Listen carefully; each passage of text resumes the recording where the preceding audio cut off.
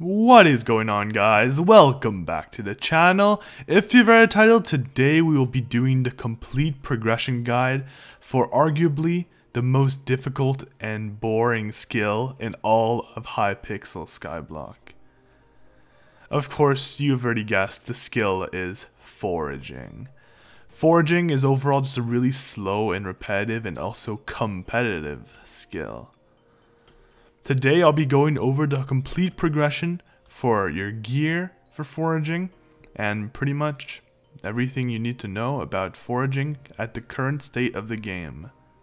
Of course, you may also note that there is going to be a foraging update coming out somewhere, sometime.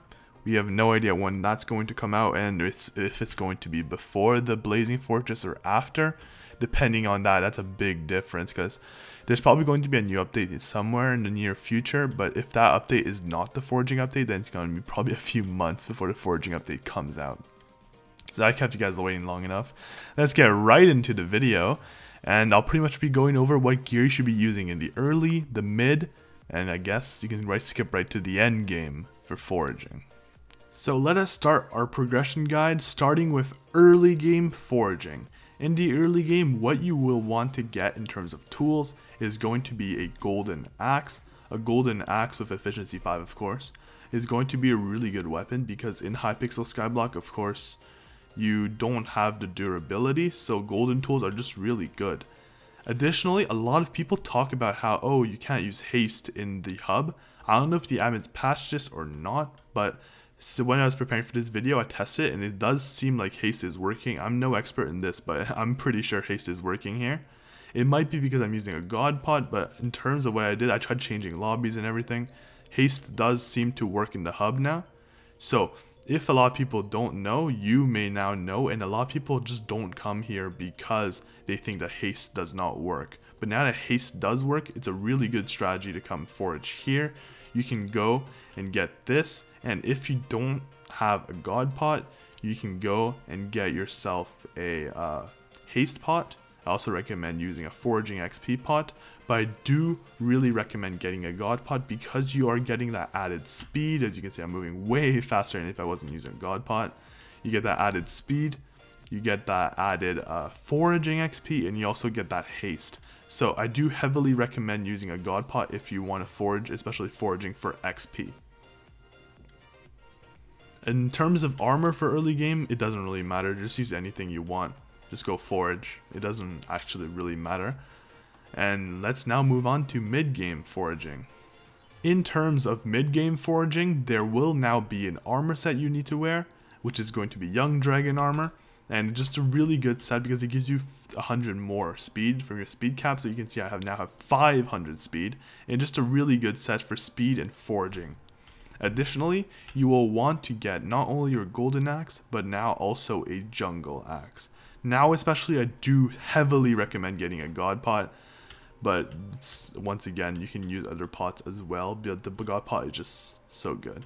Essentially, what you're going to be wanting to do is go in any area you really want to, and you're going to go boom, use the ability of the jungle axe, but because that thing has a cooldown, you go break a log and you just swap to the golden axe and break until the cooldown is off and you swap again. That's how you forage at the maximum efficiency without the final tool, which is treecap, of course. Then you can go here. As you can see, I'm breaking this and I can just clear out the remaining things with the golden axe until the cooldown comes off, and I can do this and I can clear stuff with the golden axe until the cooldown comes off. And essentially you just chain that and you keep going and you use that new added speed you get from the Young Dragon armor, and that is going to be your set. Once again, no specific pet for mid game because all the foraging pets are kind of like late game because they are quite expensive. Additionally, do also note that this may now be the time for you to get a moil log. And essentially what a moil log does is it's going to give you more. Let me just... Are there any moil logs? Let me just go and search then. Moil log. And essentially what a moil log does is it gives you more foraging XP. So you can see on a common it's 1%, still 1%, and it's 2% on rare, 2% on epic, 3% on legendary, and 3% on mythic. So the moil log will just give you that extra little boost. It's really cheap. As you can see, it's like 50,000 coins. And if you want to go more to like actual gain of foraging XP, you can get, for example, moil on your jungle axe or your golden axe. But I do recommend not doing that until you at least get a treecapitator. Now that we've seen the early and mid game setups for foraging, let's go to the quote unquote late game setup for foraging. Essentially what you're going to be doing here, now that you have a treecapitator, that is essential, a treecapitator, you want to go to the dark thicket, the most competitive foraging area by the way, and that's why you need the speed. Once again, you're going to be using young dragon armor, and you're going to be breaking these trees. And the reason why the dark thicket is so important is because the treecap has such a big like block breaking power. I don't know how many blocks it is. It breaks a lot. I think it's like 25. And then these trees are like the only trees that are big enough to take all of the logs, so it will give you maximum efficiency to be foraging these big dark oak trees. Of course, you should also get at least moil, but as you can see here, I have toil on my treecapitator, and it just gives you that extra 4% foraging XP. You don't absolutely need it, but of course it is very useful. Once again, god pot, of course, but you also need to start looking at pets. The first pet I'm going to be recommending, especially if you're going to be using that treecapitator, is going to be the monkey pet. The monkey pet has a stat. Let me just quickly go on the highest so I can see level 100s. Here we go. The monkey pet has a stat that reduces the jungle axe and treecapitator's ability by 50%.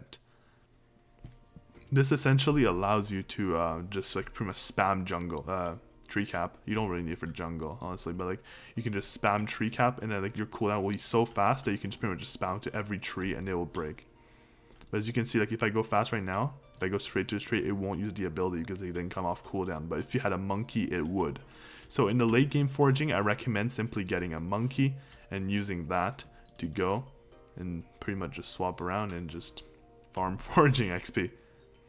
Now moving on to quote unquote end game for foraging, we're going to be talking about so it's more strategic than actually gear wise. Once you're in the end game, you're still going to be using young, you're still going to be using that treecapitator, but you're going to be adding a little bit more equipment to your setup. You will need your monkey pet once again for that treecap cooldown, but you will also need an ocelot.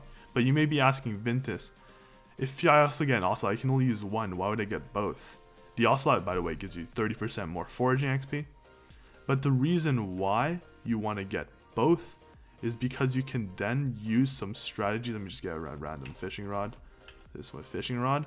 You can then use some auto pet strategies, which allows you to swap between pets. There is an auto pet where once you cast a rod, you will gain equip a pet. For example, you see I cast my rod and equip my ammonite, and then once you go to here and you break the tree, it should say that it will equip your ocelot when you gain like a, for example, dark oak collection. So what you're going to be doing is you run around the map, you break with this, with the ocelot, you do this to equip the monkey, and the monkey will pretty much just cancel out the cooldown of the treecap, and you can once again break and it'll equip the ocelot, and you'll get the ocelot's boost when you get the XP from the wood. And then you just do this again and you just go and break the trees again. I'm not an absolute expert in this, I've only done this very little, but it's overall just a good strategy. You go boom and then boom, and like that you just swap between the two pets, and like that you'll be getting 30% more XP than if you were doing it without the ocelot, because you're pretty much just getting the full power of the ocelot, but you're also getting the power of the monkey. That's pretty much it in terms of gear. And once again, young, treecap. Now you definitely need to get toil on your treecap. A fishing rod, any fishing rod can do, you don't need a rod of the sea, any fishing rod. And the two pets and some auto pet rules. Well, overall guys, that is pretty much it for this progression guide for foraging. I do want to note that I am not exactly like an ultimate expert in foraging. This is just all the information I've gathered from a lot of research and also some personal experience. And overall, foraging is just such a simple skill right now. It really needs a lot of development, but the admins have hinted that it's going to be a big change. But if there's going to be a big change, you may be saying, oh, I don't need to do foraging, I can wait till the foraging update. However, the foraging update might bring a lot of stuff where that can actually make you a lot of money. And the people with the most foraging fortune were going to be the ones who are making the most money. And you get foraging fortune, of course, from your foraging level. So I do recommend leveling up your foraging to a certain level at least, because it will really benefit you when this update does come out.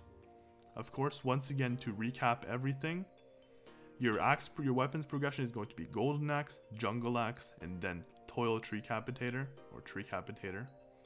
And your armor is simply going to be no armor, and then or like any armor, and then young dragon armor.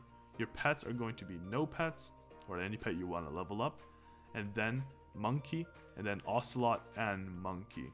Your island progression is going to be the oak area in the hub, then any of the other areas in the forest, or yeah, the park, sorry, the park, and then finally the dark thicket.